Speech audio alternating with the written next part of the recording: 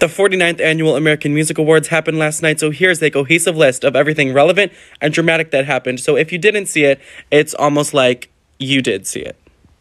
Let's start with the red carpet. That was actually amazing. Some of the standouts include Cardi B in this black veil and gold mask, Olivia Rodrigo with the sheer and the feathers. Oh my god, she's never looked better. This is yassification. Billy Porter with the umbrella attachment. It's giving pussy explosion gun sounds. Bad Bunny, Taney, and this creature that they brought, I'm Living. Bad Bunny always has some kind of creature with him, but he's hot, so it's okay. All the other amazing red carpet looks are on my Instagram story. There's a lot of good ones. Silk Sonic opened the show with an amazing performance of Smoking Out the Window.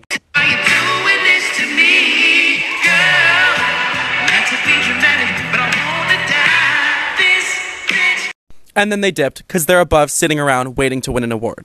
Next, Cardi B called out JoJo Siwa live on stage for not coming to see her daughter on her birthday, because JoJo was busy, and then begged JoJo to come see her daughter on Christmas. JoJo Siwa, could you please come see my daughter on Christmas? I know you cost a lot of money. Let me tell you something. Y'all rappers don't got nothing on JoJo Siwa. Her bookings, Cardi, I'm gonna see what I can do, and I'm gonna try to make Christmas happen, I promise.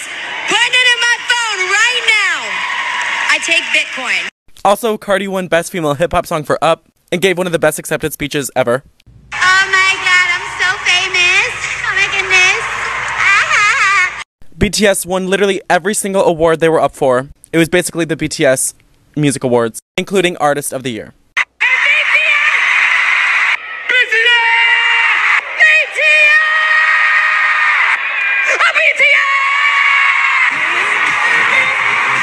BTS also performed their huge hit song Butter, and Megan Thee Stallion was supposed to perform with them and just generally be a big part of the show but right before the show she tweeted, due to an unexpected personal matter, she can no longer attend the show and no one knows why.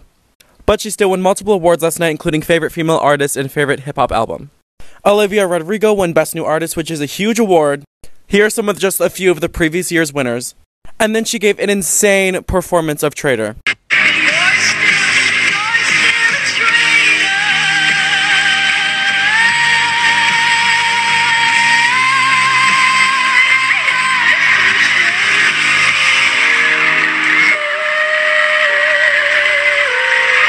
But the performance of the night definitely goes to Chloe Bailey for Have Mercy.